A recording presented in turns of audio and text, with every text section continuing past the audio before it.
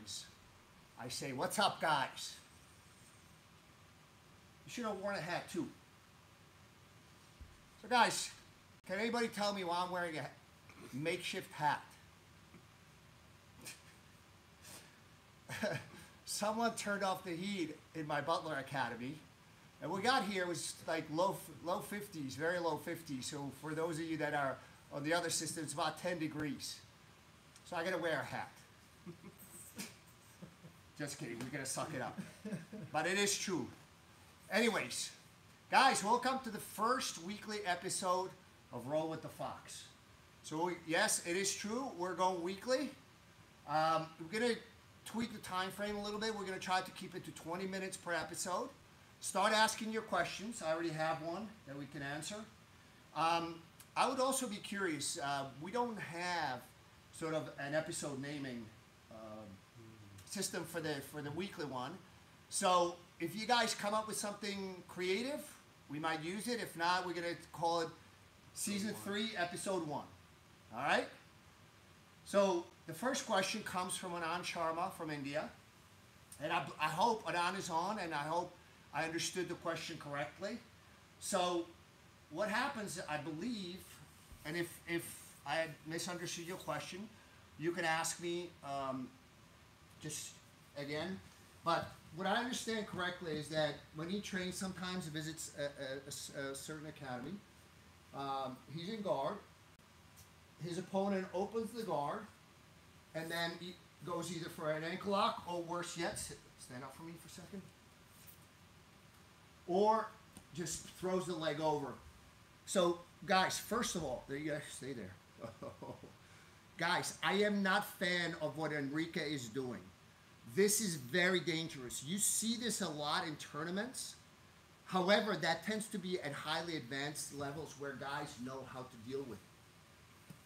If you're not highly advanced, I strongly discourage you from doing this, particularly in the training scenarios, because that falling weight, as John calls it, of Enrique, where he doesn't really have control over my leg. However, depending on how he falls, how much reaping does he do on my leg, could be very, very bad. That's this sort of where that attack from the top, throwing the leg over, can result in a lot of injuries. All right, so I'm very, very anti that particular move unless you're highly advanced. All right, but let's deal with the question. All right, so guys, if I see, it doesn't matter whether the guy has leg locks or what, I don't really care. As soon as he stands up, I'm opening the guard on my terms. The only way I would possibly not do that is if we had the gi grips, if I had a really strong grip on his collar and a sleeve. But anytime I feel somebody, in particular in no-gi scenario, what I'm doing is immediately hiding my feet. So 1 foot on the hip, 1 foot de la Riva hook, 2 feet on the hips, 1 foot under the ankle, butterfly guard, go for the shin. You should have worn a hat. Guys, that's going to be the new theme of Season 3. My brain is not warm. His brain is not working. So anytime somebody stands up in your guard, I don't usually wait. You can kind of get a good sense when he stands up, how well he stands up, where his legs are, where his arms are, that he's probably going to open your guard. I'd rather open the guard on my terms and immediately attack than wait for him to pop it open, and then now I'm reacting to him. So again, he seizes the momentum if I wait for him to open my guard and then reacting. By then, he's already attacking. So again, let's go over that from this position. So Enrique stands up in my guard. I immediately 2 feet on the hips, 1 foot on the hip, de la Riva hook, 1 foot on the hip, hook the ankle, butterfly guard. You could go, yeah. You should have warmed up and wore a hat. So that's sort of the way to deal with that from the bottom, is hide your feet. Start to put your grips, and I mean your foot grips, where they're supposed to be. again, I'm a big fan of feet on the hips, or you can get sort of even if he's standing, butterfly, shin guard, and start attacking immediately. All right, I like the feet on the hips anyways, because usually when he stands up, I put my foot on the hips. I could try to break his posture and start to misalign him and attack from split guard. Do we have any confirmation if I understood the question correctly? I don't see anything from Anand, but we have a question from GM Baseball. He's asking, can you please show the UDE GATAME and De La Riva follow-ups when someone stands in your close guard? Okay. Yeah, I opened, so this is a good segue into that, yes. So, Enrique stands up in my close guard immediately. So I go De La Riva hook. Now, a lot of times, the guy, hold on one second. If I could, I would actually put my foot on the hip as well. But it's fairly easy for Enrique to strip it. But the other problem is sometimes the way the guy stands, there's not a lot of room for me to hook it properly. So if you could see, there's a lot of space, so even though I'm barely touching him, this grip is not very effective. So I'll make the quick judgment call. If I can get the foot on the hip like this, I would. But if I can't, if he's sort of squatting down, good posture, I will probably use a De La Riva hook. Now, what I'm going to do is I will immediately try to off-balance him, and I'm sitting up and attacking UDE GATAME. Once I start to stretch him out, I will transition to the hip. So let's look at it from another angle, maybe from the side. So again, hold on one second. Guys, when you have somebody in your close guard, I'd rather not let him stand up, whether it's from a grappling perspective or from a self-defense MMA perspective. If somebody postures up, they can hit you. So what I'm a fan of is when they're in my close guard, I'm trying to swim. I'm trying to create something. All right, so that's first mistake that if I close my guard, I want his posture broken and I want to attack immediately. But suppose you close your guard, immediately. Yeah. So again, Enrique, the way he stands up, he's very familiar with my game. He doesn't want to let me have a strong position with my left foot on his hip. So I'll switch instead to De La Riva hook. What I'll do is I can attack the arm and at the same time start to push out, or I can push out and attack the arm. Once I'm here, I will transition my left foot on the hip and start to, all the UDE GATAME sequences. And Adolfo Ferranda is asking, good morning, Fox, Enrique, and Mike. And Roll with the Fox, AV Tribe. Oh, no. He's just saying what's up. There's Weekly another Tribe now. Yeah, Weekly Tribe. How about Strongly Tribe? Season 3 Tribe. So his question is, Fox, do you play reverse De La Riva? I'm just starting to learn it and could use any tips for a beginner to that game. It seems to be really helpful to stop the knee cut and smashing. It does, but it also, just like everything else in jiu-jitsu, I don't play it a lot. I tend to play more regular De La Riva. I tend to play De La Riva, split guard, and perpendicular guard. Those are probably my 3 top guards to go to. But I will, it depends how he's standing, I will play reverse De La Riva. The one thing I'm not sort of a big fan is because, as you well know, my back is, I've had problems since I was a kid, but the problem is depending how, how the guy reacts. So if I have a reverse De La Riva, if I'm inverting, this is great. But if Enrique is sort of low or as I'm inverting, he basically just starts to squash me. You kind of get caught, and now I don't have a lot of options from here to move around. So sometimes if I get stacked and I'm kind of in a position to, bail again on him stacking me, I'm okay with it. With reverse De La Riva, because if he stops me before I kind of get underneath him and start to off balance him, you're stacked with not a whole lot of places to go. So it's for somebody that's a little bit more flexible in their lower back than I am, but I will do it, especially if I see the guy, Enrique starts to click. Yes. And now we got something going on. All right.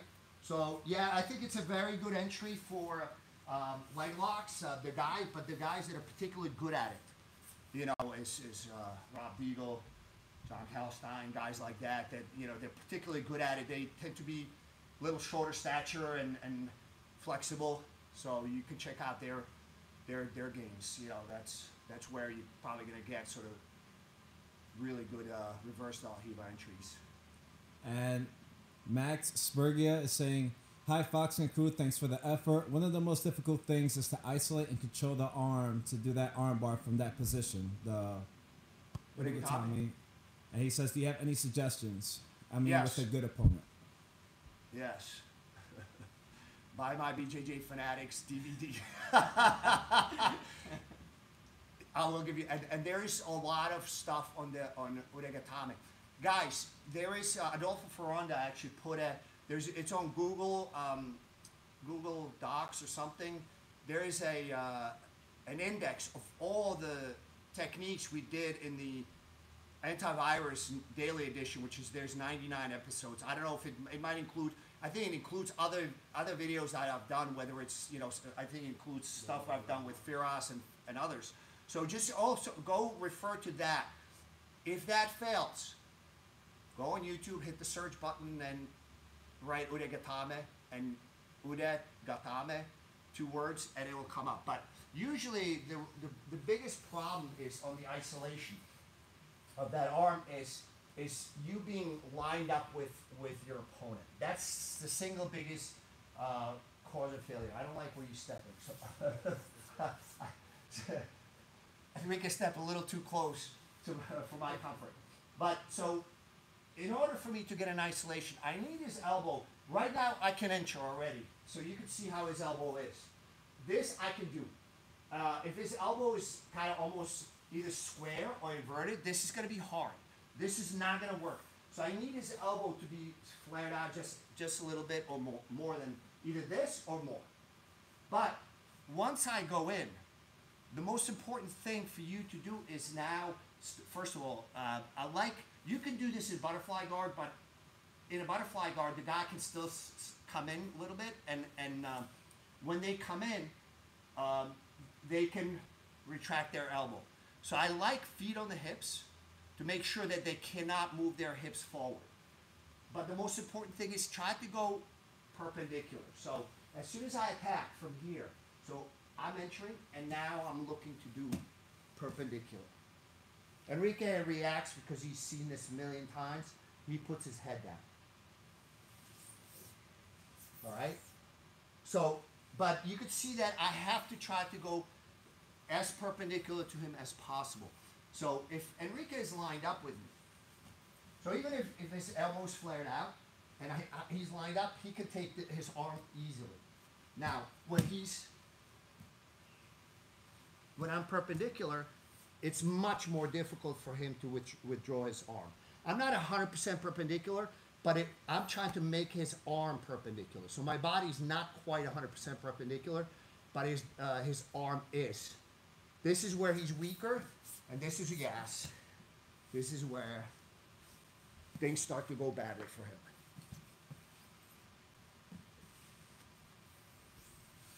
I hope that helps. I am sure that there is a lot of ways. I think I might have explained the UDE GATAME in more detail in one of the episodes.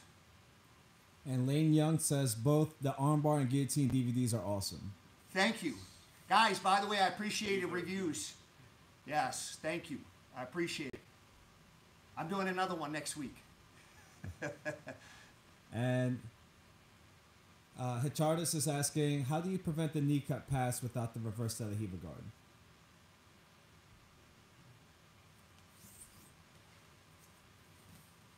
He's been Brazilianized. You said Hichardis.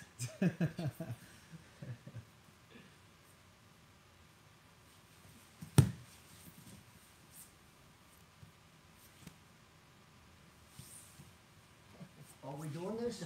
How are we doing this? So yeah, that's one way is a reverse de la Riva.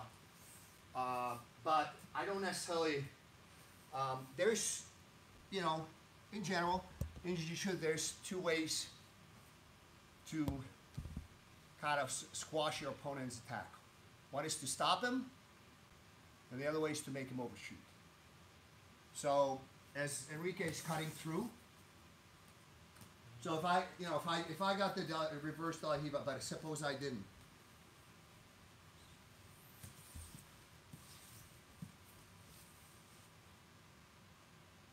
So I gotta watch my foot, but he's gonna have a hard time rolling on his terms just because I have, yeah.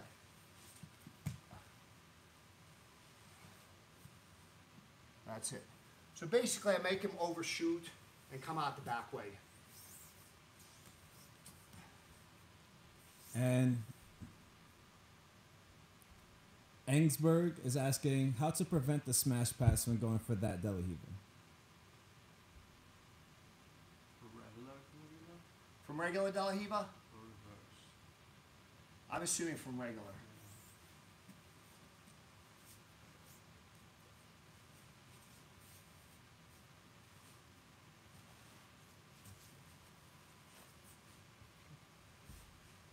So, if I have regular de la Riva,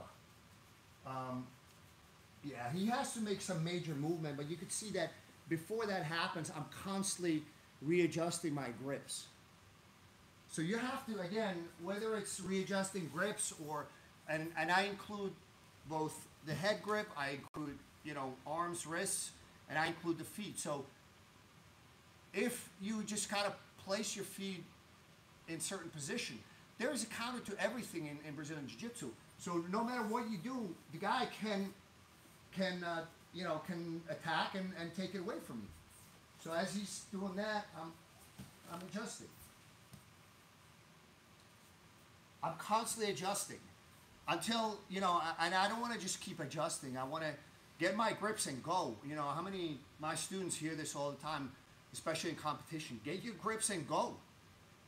Don't just kind of put your feet or put your, get your grips and then sit there waiting for him to take it away from you. So again, what I'm doing is when I attack regular de la Riva, I'm looking for a variety of things. But before I get a chance to do that, let's say he takes, you know, as soon as he's squashing another one, I'm taking another grip. But as soon as I get a grip that allows me to attack, I attack. All right. That's again, you know, this is one of the hardest things to do when you're starting out or relatively new to jiu-jitsu. Because, you know, it's you don't have a big toolbox, so as soon as the guy takes away the first grip, you're like, okay, what's next? Or you may know what's next, but it takes you 3 seconds to figure it out. By then, he's already on top of side control, you know, taking a Kimura or Americana. So you have to sort of learn to just kind of just get your grips, then figure out what you're going to do with those grips. Usually, if you're on the bottom, start to off balance. If he stumbles, here's your chance to either sweep him or get a submission. I know it sounds very simple. I know it. I know it's not. You know, because you do need to know kind of, you know, it's not just one sequence, because every time the grips change, the sequence might be different. But that's how you progress through jiu-jitsu. And, you know, become better and better. It's just, you know, the longer you train, the better you become. And Jimmy T is asking, can you show us a defense for the close guard arm drag? If I arm drag you on the close guard. Okay.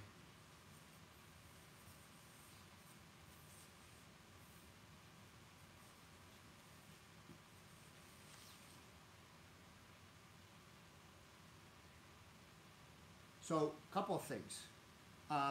Obviously, I'm sort of trying to keep him on that side. But the other thing is, what I'm doing is, I'm conscious of having my legs and my hips in a position to not allow him, because right now, what am I in danger of? Triangle, not so much. Armbar, yes. So I know that he can sort of now, yeah, that's the most likely attack. So again, the defense kind of is when he goes for the arm drag, I kind of freeze him in that position briefly. All right. So as soon as he's there, I kind of freeze him there briefly, where now I'm giving him one option to attack, which is the most logical for him, which is to attack the armbar. But I know it's starting to sound like that guy in the in Princess Bride. So I know when he drags me, I give him one option with which to attack me, and I'm going to counter that attack. All right, so let's look at it again. It's a little easier with no gi. So Enrique drags me. So notice what I did is I slid, but also, so I slid my left hip lower and flared out my left knee. So because I want him to feel like, okay, I have the armbar, but I'm also pushing down my stomach and my hips to make sure that his hip movement is not completely smooth. Now, I know he's going to bring it over. So this leg is not going to come up that easily. His right leg. A lot of times that's the leg that's critical to armbarring somebody. So all I need to do is slow this down, which gives me the time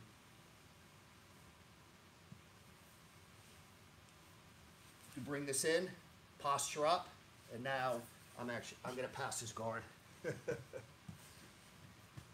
He said his follow-up question, which is the last question before we close out.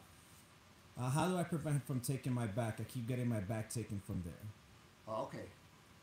So that means you kind of missed this first defense. All right.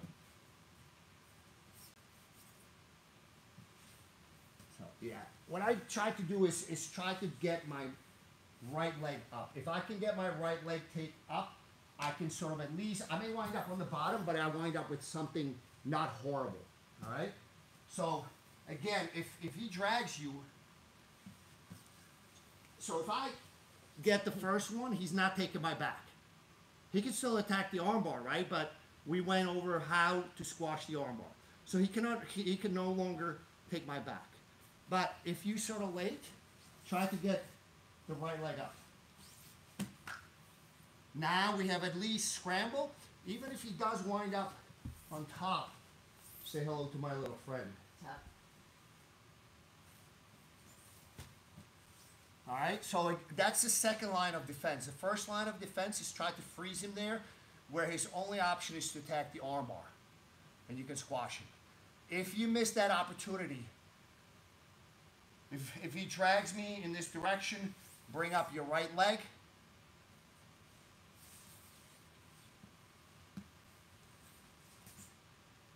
Bring up the right leg. Go back, go back, go back. If you freeze him here, you can actually start to drive forward. Okay?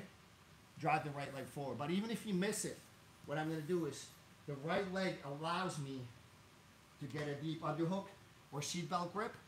And now I could probably bring him back down or just attack with a gatame on this side. All right? I hope that answers your question. Guys, we're weekly. I'll see you next Friday, 10:30 a.m. Eastern Time, which is New York City time. Friday, April 9th. Yes. See you then, guys. Hi, guys. Don't forget to like, follow, share, subscribe. Tell your friends about it. Yes. If you have no friends, tell your family about it.